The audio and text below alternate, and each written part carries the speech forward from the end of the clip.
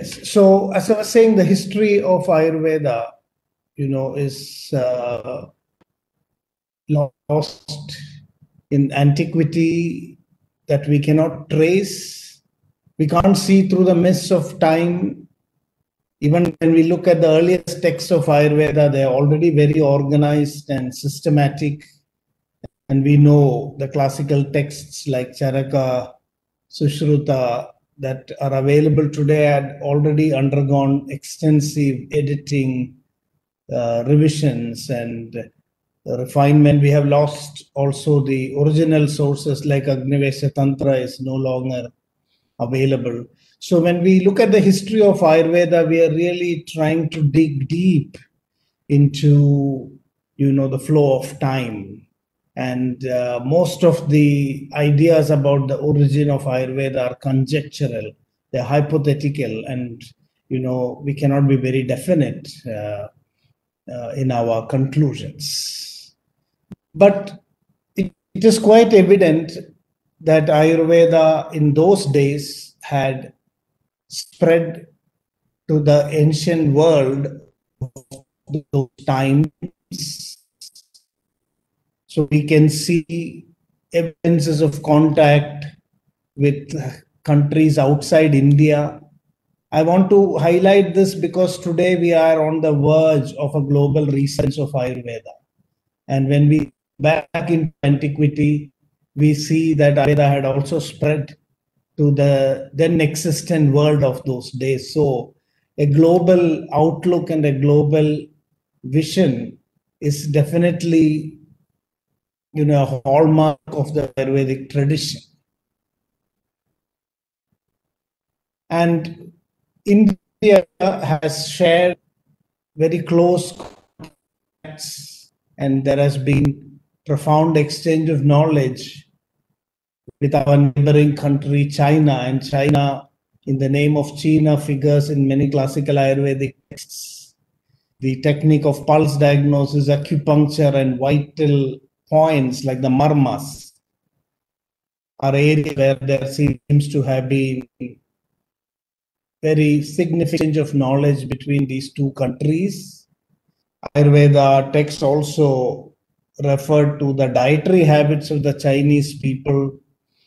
There are historical records that Chinese scholars traveled to India, and the names of Fa and Sang are all figuring in history textbooks.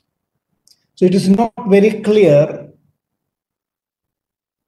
what Ayurveda borrowed from Chinese medicine or what Chinese medicine borrowed from Ayurveda, but definitely there has been profound exchange of knowledge. There has also been contact with Greece, and we know today, although modern doctors see Ayurveda as a system or a tradition very similar to the Greece medicine, it is true that there has been also contacts between Greek medicine physicians and Ayurveda. There is also a lot of difference between Ayurveda and Greek medicine in terms of theoretical constructs. But there is historical evidence that during contacts like that of Alexander the Great, when he came to India, he was so impressed by the Ayurvedic physicians. In fact, when the Greek soldiers came to India, they were attacked more vehemently by the snakes of our country than even the soldiers. There was a lot of casualties to snake bites, and it was Indian poison healers who actually attended to the snake bite victims in the Greek army. And Alexander the Great was so impressed that he took many Indian physicians with him back to Greece. So there are similarities between Greek medicine and Ayurveda at a superficial level, though there are also a lot of differences. But the fact is that all these accounts indicate that Ayurveda had spread out of India and was some sort of a global system of medicine even in those days. Now, it was through the contact with Arabic medicine that a lot of creativity happened in the world history of world medicine itself. And these contacts resulted in many classical Ayurvedic texts being translated into Arabic, Persian, and other Middle Eastern languages. And through this, the knowledge of Ayurveda also spread out of India. And the Mughal invasions in India also led to the inflow of knowledge from both the Greek tradition and the Arabic tradition of medicine, and that resulted in the formation of the Unani system of medicine. And if you look at the word Unani, it actually is coming from the word Yavana, which is in Sanskrit for Greek. So it is a reconstitution of, or the Indian version of Greek medicine as it emerged while it was passed through the Arabian scholars. So there have also been contacts with Europe, and even in very recent past, British visitors to India during the colonial period in the beginning stages, we can find fascinating accounts of their encounters and enchantment with the Ayurvedic system. The smallpox inoculation was documented by Holwell and presented to the Royal College of Physicians in 1767. And then the London Gazette published an account of nose reconstruction surgery being performed by the Potter community in Pune. And all this, inspired the development of plastic surgery in modern medicine. So I would like to begin this discussion by pointing out that Ayurveda had extended itself globally even in ancient times. And this global recognition of Ayurveda is today that is happening is not something that is completely new. Having said this, I would like to point out that any student of Ayurveda who takes to the Ayurveda course in India must realize that we are blessed with a unique privilege of being part of a very unique and complex healthcare system. India is perhaps the only country in the world which nurtures a pluralistic healthcare setup, where different medical systems, can be practiced in a legal manner. This is not possible in many parts of the world. So we do find in countries like the United States, in Europe, Ayurveda is beginning to emerge. There are schools which offer courses in Ayurveda, but it is not possible to practice Ayurveda with the freedom that we have in India. The problem with the Indian healthcare system has been that while we have promoted pluralism, coexistence, India has not really promoted cooperation between the medical systems. And there I would like to say, when you have all joined the BMS course, we are on the verge of a great transition, a great turning point, even in this healthcare framework of our great country. The Niti Aayog recently has come up with this new healthcare policy of one nation, one medicine, to truly bring all medical systems under one integrative framework and to move from coexistence to cooperation. So I think it's a historically very important moment that you are all entering into the study of Ayurveda, because we are on the verge of transforming India's healthcare system. I'm, of course, thinking very wishfully, hoping that this great vision will find manifestation, and it is the responsibility of all of us to ensure that this happens. So please be proud to be part of a very unique healthcare system in the world, and also that you are all going to be part of this unique experiment, this unique transformation of India's healthcare system into a truly integrative, cooperative, people-centered system. Because human biology is very complex. Human nature is very complex. It is not possible for one medical system to completely understand the workings of the human body. For this reason, in the field of healthcare today, there are so many unmet needs. So when we are studying Ayurveda, I think at the very outset, it is very important that we bring this patient-centeredness into the focus. We are there, Ayurveda is getting recognized because the existing approaches to healthcare is not able to fulfill all human needs. And that is also a great privilege that by studying this medical system, this healthcare system, we will be able to address unmet needs of human society, not only in India, but all over the world. So Ayurveda has fascinated people all over the world from time immemorial, as I was trying to highlight through these slides, and it continues to. And today we are again on the verge of taking this knowledge of Ayurveda to a global audience.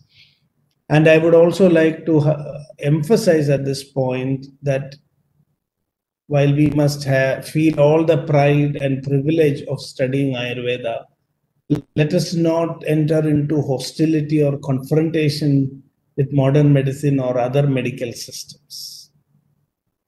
Because different medical systems enable us to get a better understanding of the human body. So it is this idea of cooperation and collaboration on the basis of which we have to enter into the realm and study of Ayurveda.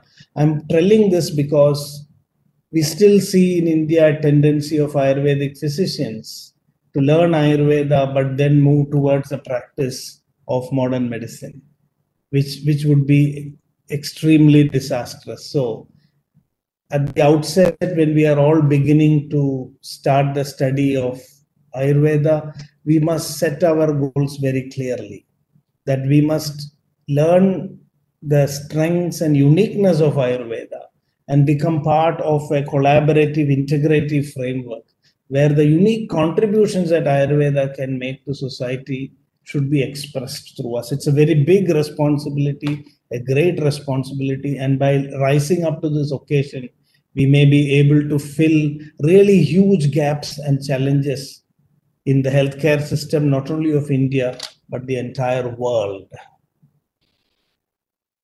The next point I want to talk about is how Ayurveda has been opened and how the pursuit of science and scientific medicine has always underpinned the great experiments and explorations that has happened in the Ayurvedic tradition.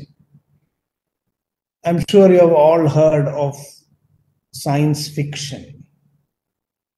Science fiction is a very, very important, intellectual exercise that enables human imagination to expand. And it is through these science fictions that even new discoveries are later made. I mean, it is giving wings to our imaginations, but there is a difference between science fiction and scientific and myths. Myths are extreme exaggerations, imagination running wild, whereas science fiction is more about possibilities in science, things that have not yet happened, but which are very likely to happen through scientific innovation. And if you look at many of the accounts in classical Ayurvedic texts and in the Indian tradition, we can find that we also have a very rich heritage of science fiction, medical scientific fiction, rather than, they shouldn't be dismissed as myths. So if you look at birth myths, it's quite fascinating to see how in our tradition there have been ideas conceptions about extrauterine fertilization, extrauterine gestation, cloning of fetuses, surrogate mothers, external influence during intrauterine lives, asexual reproduction. So all these science fiction elements you can see in the Ayurvedic tradition. I wanted to highlight this to show that Ayurveda is not against technology. It is not against scientific exploration. I'm not trying to point out that all these things had actually happened in those times. What I'm saying is that it's not necessary that even these practices really took place. It represents an attitude for scientific innovation and technological development. So if you see extrauterine fertilization, you can see. So these science fictions were even part of religious literature, of spiritual literature. In the West, there has been a real conflict. And there has been this discussion that science and religion has always been, in confrontation. And it was that religion prevented the development of science.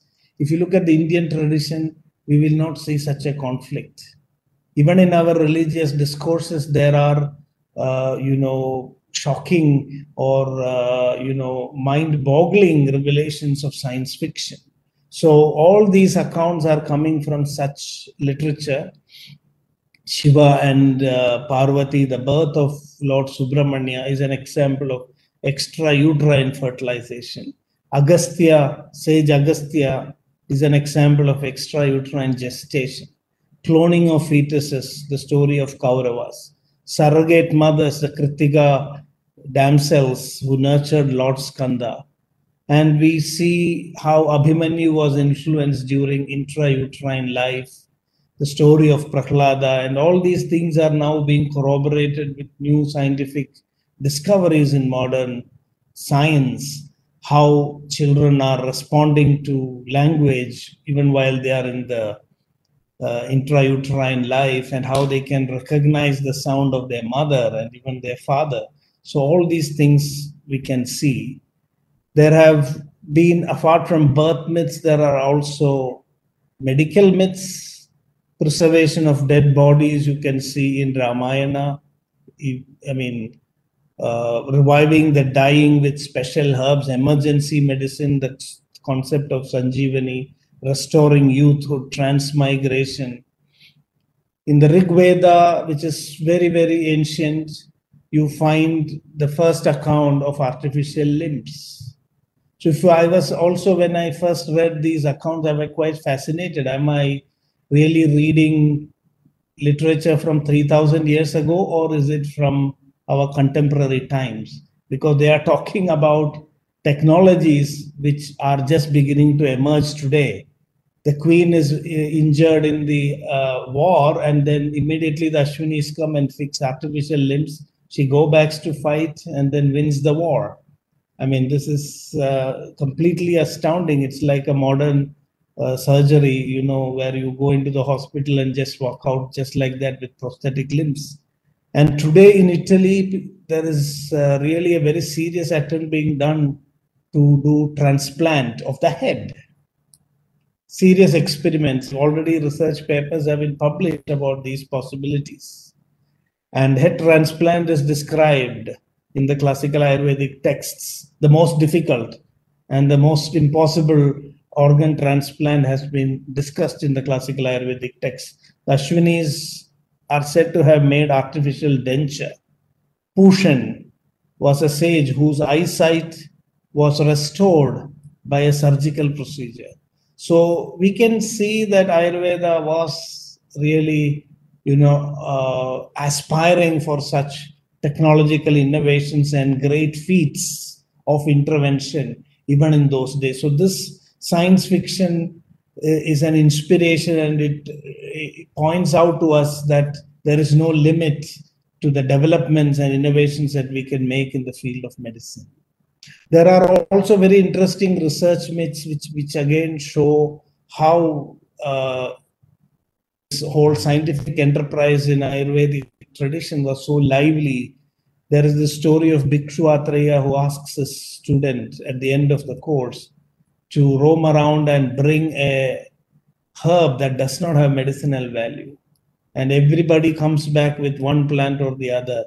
But one student is missing. He comes back after a long time, empty-handed. And when the teacher asks him, why is it that you have not brought a single plant that does not have medicinal value, he replies by saying that I couldn't find one. Everything that I examined seemed to have some medicinal property or the other. So this is the spirit of scientific inquiry. This is the spirit of observation. And you can see even the examination system in those days was actually very robust and very creative. Now, I would like to highlight through a pictorial representation of how vibrant the tradition of Ayurveda was. This is very representative.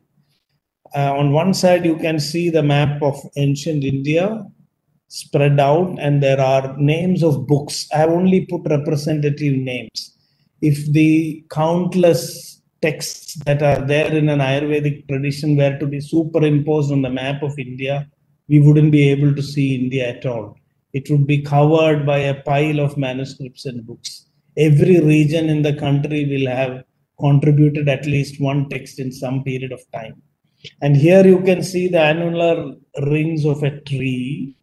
And in every time period, some new text or some new acharya has manifested. This is very, very important to understand, that the chronogeographical spread of Ayurveda is testifying the vibrance of this tradition. Ayurveda has never been a static tradition. It has been continuously updating itself.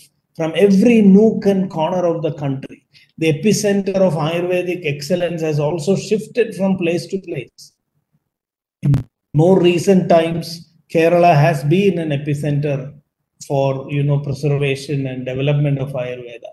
But there was a time when Bengal was the Vangadesha, was the stronghold of Ayurveda. At another period, it was Gujarat. So every part of the country, this cycle has shifted and the excellence in Ayurveda has been evolved over the centuries. This is quite fascinating. I very much doubt if there has ever been a medical tradition that has been so vibrant and so diverse in its evolutionary history as Ayurveda has been. And also, if you look at the names of the great teachers of Ayurveda, I have just put some names here. The first teacher, the propagator of Siddha medicine, the one who composed the first Ayurvedic text and all that. But there is an interesting book by a Dutch scholar, Meulenbeld, History of Indian Medical Literature. When I was going through this, one of the volumes of this text, I was stunned to see the names of acharyas that he has listed. It runs into pages and pages, thousands and thousands of people, names who have contributed for the development of Ayurveda. This is quite amazing. We hear only about Charaka, Sushruta when we study history or when we learn about Ayurveda. I don't think even today's graduates of Ayurveda have an idea of the depth and extent of individual contributors. Our tradition is known to be very anonymous. I mean, we didn't want to project our names many times, and some of the names were also kind of honorific titles. So there must have been many Vagbhadas, many Charakas. But in spite of this limitation, if you look at Meulenbeld's textbook of history, you are just overwhelmed by the names of acharyas and scholars and physicians that has been listed there. So it is not the result of one mind. Ayurveda has emerged by a churning of countless minds over a long period of time and covering large geographical areas. It is fascinating to see that in the Charaka Samhita, in discussions, there are people from other countries also coming and participating in the discussion. So I think the first international conference on Ayurveda happened somewhere in the Himalayan region, in a time period which we cannot even trace. So this is And if you look at the codified writings, I don't know whether the word codified writings is the right, because in Ayurveda we did not believe in writing things. It is an oral tradition.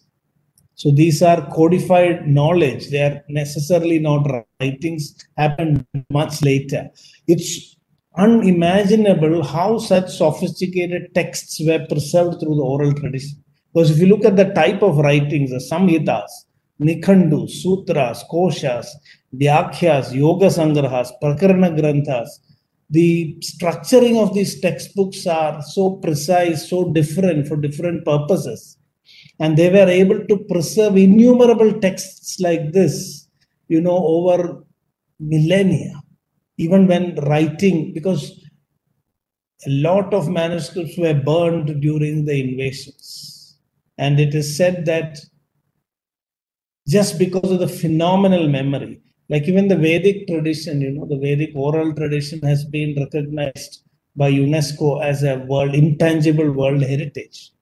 Because it's just unimaginable how the Rigveda or the Yajurveda has been transmitted for thousands of years without distortion. Even the method of pronunciation, in the Vedic chanting is very, very special. That has been preserved without any distortion over so many thousands of years. So that is a phenomenal kind of achievement. In Ayurvedic texts, we lost a lot, but for the oral tradition, much of these textbooks wouldn't have even been preserved.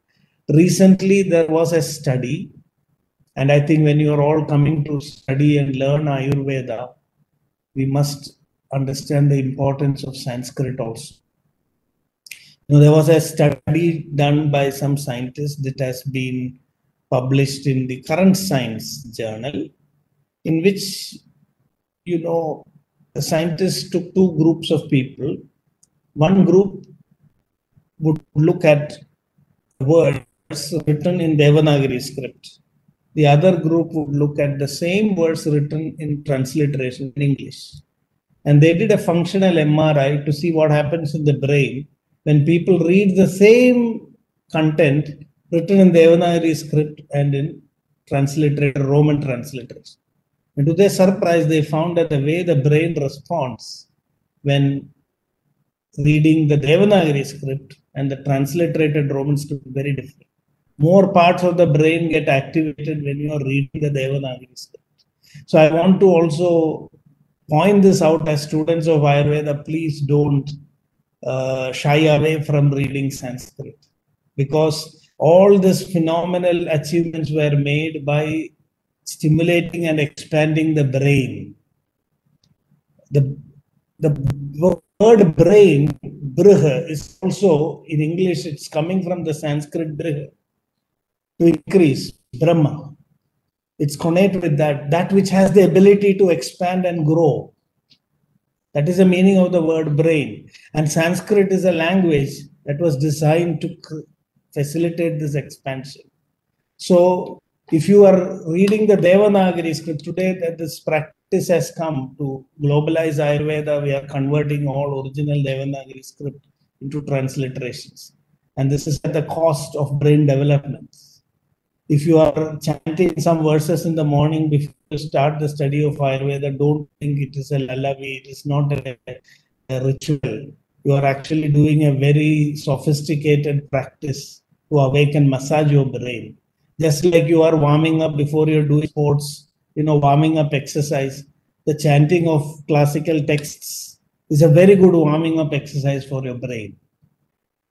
In fact, a scientist at the University of Trent in Italy did a study of Vedic chanting, and this scientist found that people who were memorizing and chanting the verses, Vedic verses, certain parts in their brain, like the hippocampus, areas associated with memory, emotional control, these areas were becoming bigger and stronger. And this, if scientists called this as the Sanskrit effect. This has been published as a research paper. So when we are missing out these aspects of traditional learning, like reading from the original text in the Devanagari script, memorizing and repeating it, in group chanting, we are getting a very profound effect on our brains. We are preparing our mind and brain for an intellectual activity. There is a school in London where it's a Christian missionary school, but they are teaching Sanskrit there. And one of the professors there, when he was asked, what is the uniqueness of Sanskrit? He said, all languages in the world are known by the place where it is spoken. English in England, Hindi in Hindustani, Kannada in Karnataka, Tamil in Tamil Nadu, German, Germany, French, France. But the word Sanskrit is universal. It just means Samskritam or refined. It is the most refined human language. It is created for refinement of the human mind. And the students and parents and teachers swear in that school that why they are teaching Sanskrit is that it enables the human mind to develop completely. Because we know we have two types of brains, the right brain and the left brain. One is more emotional, artistic. The other is more intellectual, mathematical. And it's very, very important to be complete human beings that we stimulate both sides. And Sanskrit is such a unique language that if you read Sanskrit literature, it is a perfect blend of both science, art, poetry, human aesthetics, mathematics. Everything blends so beautifully. And if you learn Sanskrit, your mind, your brain also develops in a more harmonious way. So this is also a great privilege. When you are learning Ayurveda, you are going to learn Sanskrit. That is, I think you have to put an effort to do that. It's also possible to learn Ayurveda nowadays by skipping the study of Sanskrit, but please don't do that. So this is a fascinating structure. Technical writing in Ayurveda was so specialized. I don't want to go into that. And it is through this tradition that some of the great samhitas, if you look at a samhita, it is almost like what we call a systematic review today, which is the highest level of evidence. Whatever knowledge is available up to that point of time had to be reviewed to create a samhita. So it is very equal to a Cochrane review or something, evidence at the highest level of expression. And you can see this is what Charaka says, Yadihasti tadanya tannehasti na tatvachit. It's not a dogmatic expression. Charaka says whatever is here can be found elsewhere, but whatever is not here, you cannot find anywhere else. When that statement is made, it is relevant for that period of time. It doesn't mean that it's always the same. He says, what I have done is a systematic review of everything that is available. So I have not missed out anything. So here is an account, and that is the way the text has to be updated also. That is a message you get from the Charaka Samhita. So the Samhitas are, today say levels of evidence, systematic review, meta-analysis stand at the top because they give you a bird's eye view. The best evidence that is available has been codified and brought. An Ayurvedic Samhita is like that. It's very important to understand that. And if you look at the greater triad, the philosophy, history and philosophy of Ayurveda, I want to highlight this should be very inspiring for students of Ayurveda. Ayurveda was a very student-centric tradition. The Charaka Samhita, which has become this celebrated textbook in Ayurveda, how many of us really think of it? We know that, but we don't realize that it is actually a student's notes. It was a student's note that became the most celebrated textbook in Ayurveda. When Agnivesha Tantra was written, Atreya Samhita disappeared. The teacher completely disappeared because the teacher acknowledged the student's work, as the textbook for the future. So I don't think there is any teaching tradition in the world that has put the students above everything else. Buddhair Visheshastatra, Agnivesha was very intelligent, but that doesn't mean that the others did not compose. They also composed texts. So it is a whole story of student empowerment. Sushruta is also, all these books are known by the name of the student rather than that of the teacher. And when it comes to Vagbhata, he didn't call it as Vagbhata Samhita, he called it as Ashtanga Hridayam. There's a big shift there. It's the first time that a book is being known by the content rather than by the author. So the older textbooks were known by the name of the authors and students, always known by the name of the students. Today, we can realize that today we don't have that expansiveness of our mind to accommodate a student. No teacher wants the student to become the author of the knowledge that has been transmitted. So that's the greatness of our tradition. And Agni-Vesha is questioning Atreya at the end with all humility. How you can question a teacher and with humility is described in Ashtanga Hridayam. After an entire study, Agni-Vesha is telling Atreya that I am not convinced, but what you have been teaching me doesn't match with my observations. He asks it, but he gets the permission of his colleagues before they ask that question. That is the idea of Agni-Vesha. Bhedadinam sammado bhakti namraha. After getting the permission, he asks his colleagues, shall I ask this question? Because I am not convinced. And the colleagues say yes. So even the Agni-Vesha as a student was actually representing his whole class. That was the solidarity of the students. With the permission of his colleagues, Agni-Vesha is asking Atreya the blunt question, I don't believe in Ayurveda. So, my dear students, don't think that you have come to a tradition. If you really understand the tradition, it is the most liberating, most expansive tradition that you are all going to study. And it's what is most fascinating is that the story of the greater Charaka, Sushruta and Vaghada itself represents the spirit of knowledge building. What does the name Charaka means? Charaivedi, Charaivedi, he is the wanderer. Charaka indicates that to acquire knowledge, you must travel everywhere, every nook and corner of the world. Even Sushruta tells that same thing. Nadishu Shaileshu Sarassu Chapi Vanyeshu Aranyeshu Tathashrameshu Sarvatra Sarva Parimargidavya Sarvatra Bhumirhi Vasunidhate. So the earth is offering its treasures in every nook and corner of its surface. So let no place be left unexplored. That is the spirit of exploration. So when you study Charaka Samhita, it is the spirit of exploration that has to be, conveyed. And Sushruta is the great listener. Sushrutam na shrutam yena. Shruti, listening, is a very, very important thing.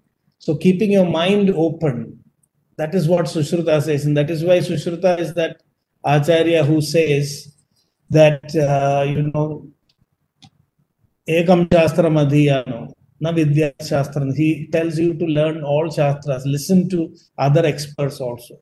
Whereas Charaka says you must go deep. Ekasmin naviyasyeha shastre labdhas padamadi. Sunyadavi satshastram vittitvatvat prapadyate.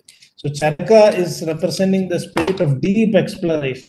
And Sushruta is asking you to be a keen listener, to learn from all possible sources. And Vagbada, Vachibada is a great communicator. So the three Brihatrayas through the three Acharyas represent the spirit of knowledge building. This is so beautiful. I don't think there is any tradition in any system of knowledge where the books and the authors itself symbolically represent the spirit of knowledge building. So explore and acquire knowledge, listen and acquire knowledge, and then express it so that you share it also. That sharing is very, very important.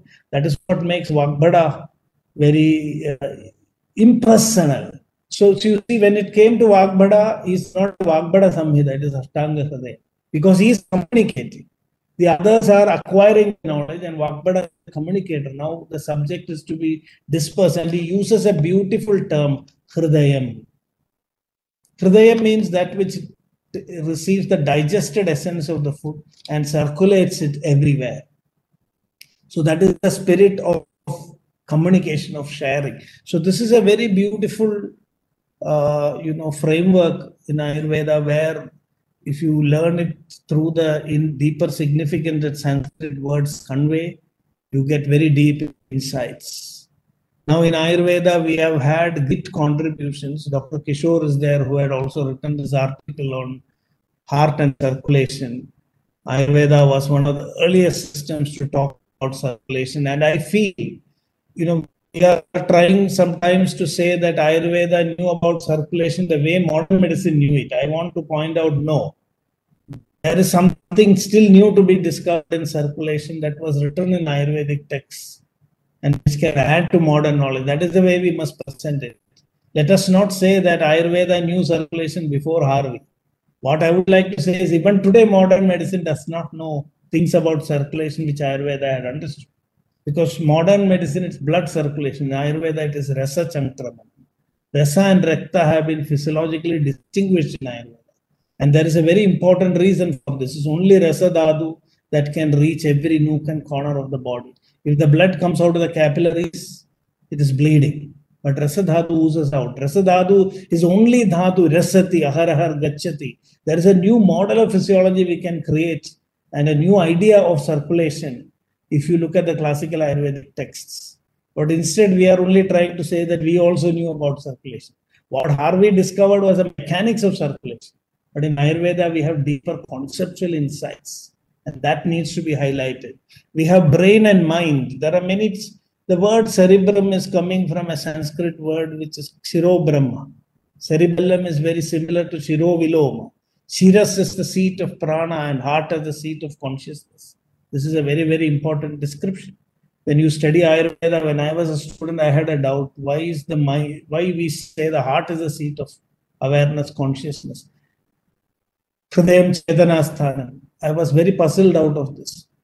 But you know, the mind and consciousness are different. This is very, very important in Ayurveda. Consciousness or the self or Atman is different from the manas. The manas, the seat of the manas has always been the head. It is the seat of consciousness that is the heart. And today there are many new findings which are pointing out that, you know, for example, when your emotions, when you're very emotionally affected, your heart changes its shape. I don't know how many of you have noticed, heard about this. If you take an X-ray when you are sad, your heart will change its shape. This is called as Takotsubo cardiomyopathy or broken heart syndrome. In Japan, they did X-rays of people who were in grief and they found their heart shape had changed. If you are happy also, your heart shape will change, but it will change in a different way. So just by looking at an X-ray image, if you are intensely gripped by both happiness and sorrow, your heart is affected. So consciousness, emotions, there is a link with the heart, which Ayurveda had recognized so many centuries ago. Chakravarti says, Ati chintana tatha dukha veshadva hridayameva pidhyade nanyadanga. No other organ is affected by these emotions like the heart. So what I want to say is, as students of Ayurveda, don't think that Ayurveda has offered a different model of the human body. We are not just rediscovering, or we are not pointing out that whatever is there in modern medicine has been discovered in Ayurveda. But to Ayurveda, we can give another angle, another understanding of human physiology. And that is what, as students of Ayurveda, you should try to understand. Newer theories of gut-brain axis, how the stomach and the brain are related, how Parkinson's disease could begin from the gut and not the brain. This was an idea in Ayurveda so many centuries ago. We had the theory of, today we know the microbiome.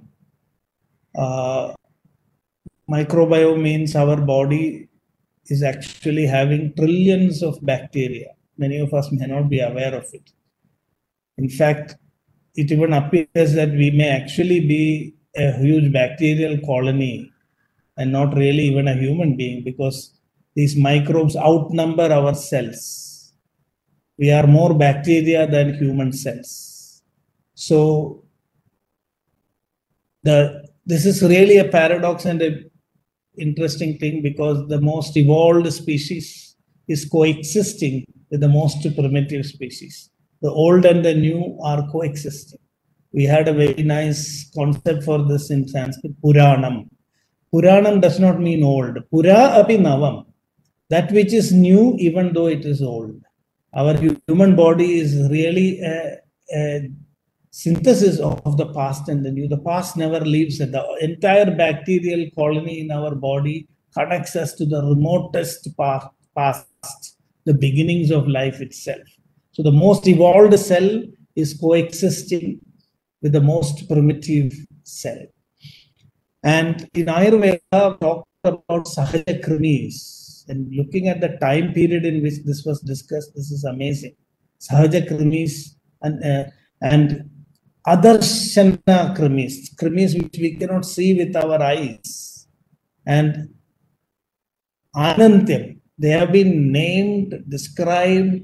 So when you look at the descriptions in Charaka, Chakrapani and Dalhana, it's almost that, they are pointing to this microbiome, the coexistence of these microorganisms in the human body, which are innumerable, so many thousands of years ago. Even when it comes to genetics, you can see in Ayurveda, there has been fascinating insights, the idea of 𝘵𝑗𝑎, 𝘵𝑗𝑎-bhaga, and 𝘵𝑗𝑎-bhaga 𝑎vayava.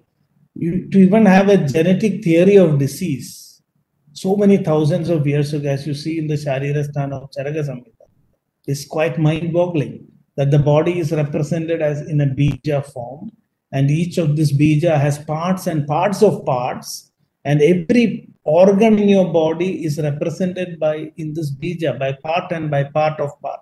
And if any small part is affected, upatapa, it could be upatapa or upaghada. Upatapa means partial damage. Then you have a partial problem. If it is a damage, then that organ is missing or there is a severe genetic problem. And we are very tempted to correlate these three levels. I'm not saying they are the same, but you can see conceptually modern science has also come to a very similar understanding that genetic information is coded at three levels: the chromosome, the gene, and the DNA. And this echoes the old Sanskrit idea in Charaka Samhita, 𝘵𝑗𝑎, 𝘵𝑗𝑎-bhaga, and 𝘵𝑗𝑎-bhaga-avayava, chromosome, gene, and DNA. So aseptic surgery, this is also important. So I'll complete in the next few minutes. We are coming to the end of our discussion. The aseptic surgery is very important in Europe until very recent times, until the discovery of antiseptics and antibiotics. Even historians have pointed out that surgery was nothing but butchery. People used to die of infected wounds after surgery. And today, in the era of antibiotic resistance, we are once again, looking back into that historical time when surgery was butchery. If any surgery was conducted, the wounds would get very badly infected and people would die of sepsis. But this was unknown in the Indian tradition. You have in Sushruta Samhita very clear instructions that instruments should be heated before it is applied for surgery. Anyatha Paga Bhayat. Sushruta very clearly says there will be Paga Bhaya otherwise. Paga Bhaya is nothing but suppuration and sepsis of the wound. We had in Ayurveda Rakshogna Karma. Makshikas, even vectors were described that insects will come and put microbes into the wounds and they will cause infection. So surgery, aseptic surgery was practiced in India. Today we have this controversy now of surgery being reintroduced into Ayurveda. Of course, that needs to be discussed in a very objective manner. But what I'm saying is definitely in Ayurveda, we had great contributions made in the field of surgery, some of which even from a historical point of view has not been adequately recognized. Sushruta is known for plastic surgery, but I think his contributions go way beyond that. And even in dead body dissection, I want to highlight a very interesting concept. Sushruta says, avarsha shatikam. Don't take bodies that are more than 100 years old. When I came across this word, I was very surprised. What does this mean? Why is he specifically telling not to take bodies which are more than 100 years old?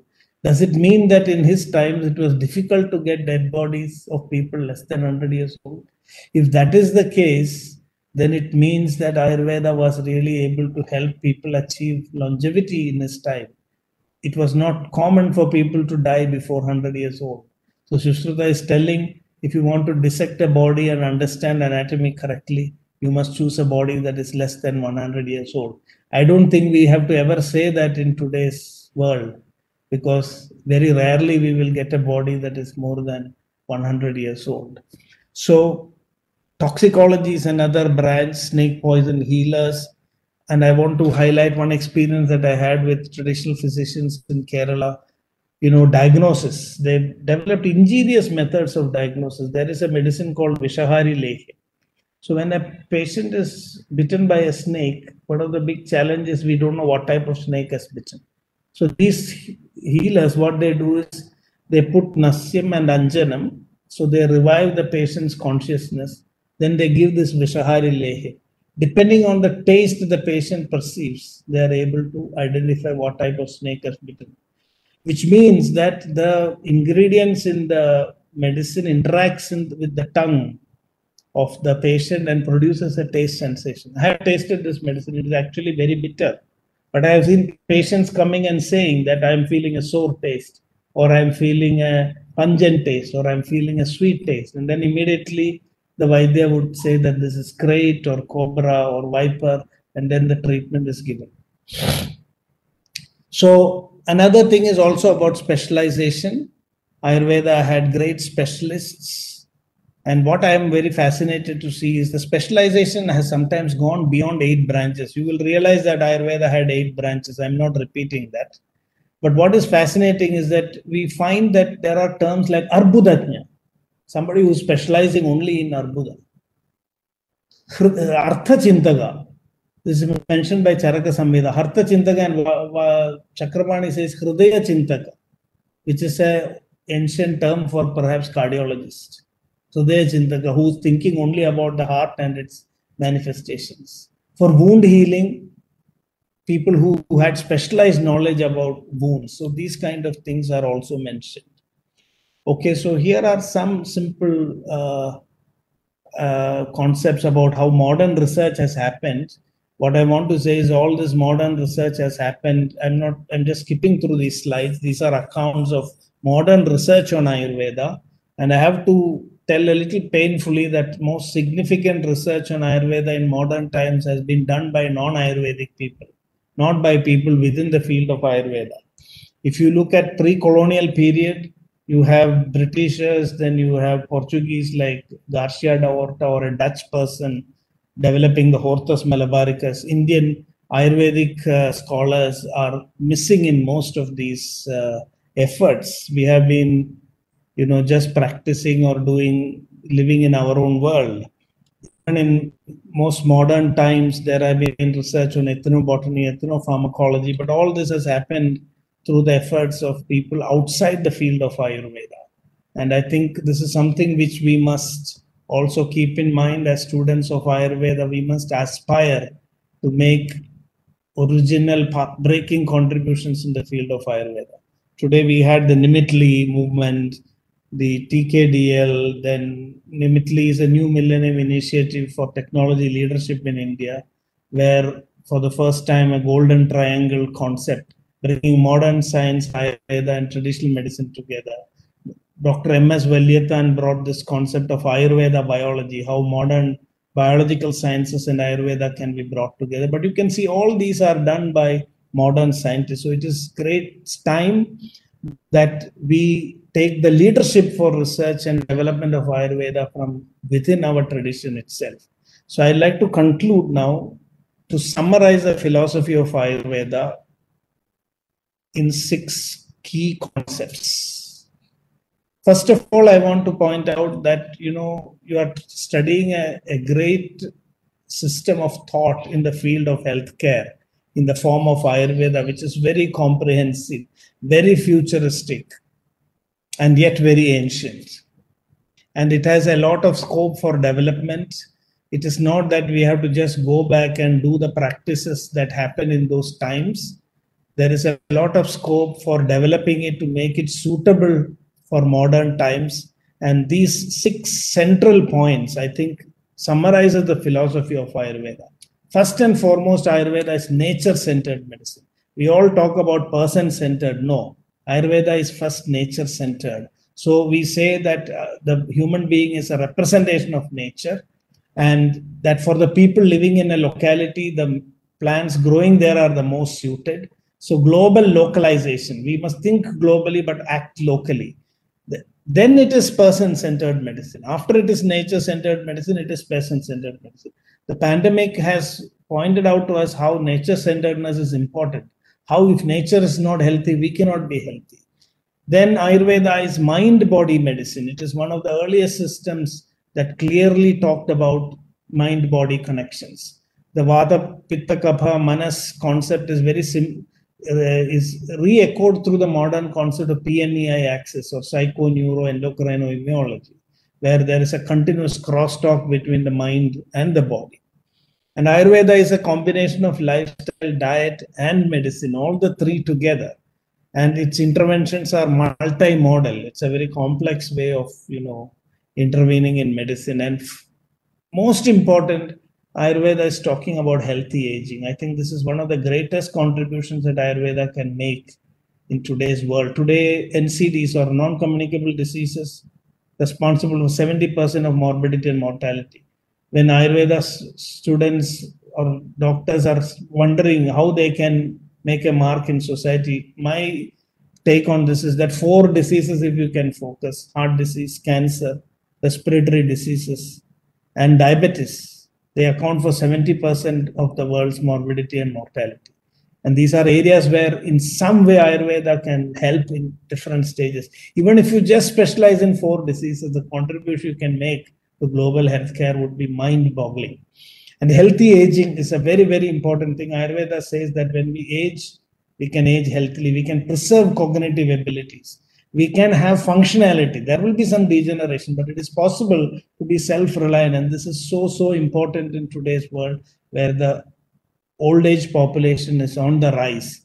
And healthy aging is an area where Ayurveda can contribute. So to summarize and conclude, I would like to say that we must consider that getting an opportunity to learn Ayurveda at this point of time. I'm looking 35, 38 years behind when I was a student. Things have changed. Ayurveda is on the brink of a resurgence, not only in India, but also globally. But this requires very level-headed, sober thinking. Ayurveda is here not to show its superiority to other systems of medicine. Ayurveda is being recognized and looked at to fill, really big gaps in the healthcare system. Ayurveda has to bring this idea of cooperation and collaboration. We are not against any other medical systems. And if we find that space, then as an Ayurveda physician, I think we can make a big difference in the modern healthcare setup, not only in India, but also the globe. So I wish and pray that all of you will evolve into great Ayurveda physicians, researchers, and thought leaders in keeping with the great tradition of Charaka, Agni-Vesha, and that through Ayurveda, we can do our part in making this earth a better and healthy place to live in. So thank you very much for this opportunity to share some of my thoughts on the history and philosophy of Ayurveda to the new, young and aspiring students of Ayurveda. Thank you very much.